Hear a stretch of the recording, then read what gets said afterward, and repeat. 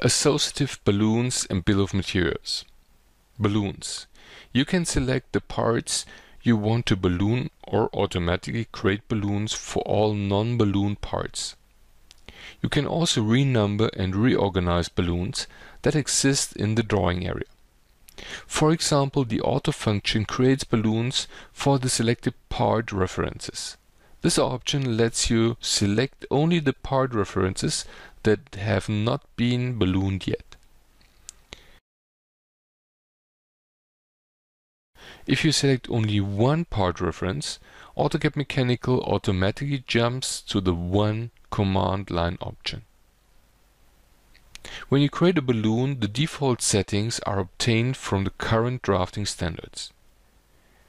If the default balloon style is set to standard-based balloons, the balloons you create default to the balloon type set for that standard. If necessary, you can select a balloon and override the setting with another standard compliant balloon type. Bill of material. Create automated and associative parts lists and BOMs that are specifically developed for manufacturing and that automatically update as the design changes.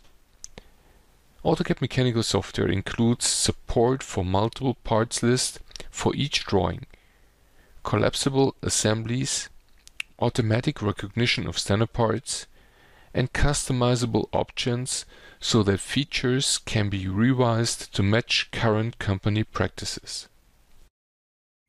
Change the design once and updates ripple through the entire drawing to keep everyone on schedule, reducing costly stops in production from incorrect part counting, identification, and ordering.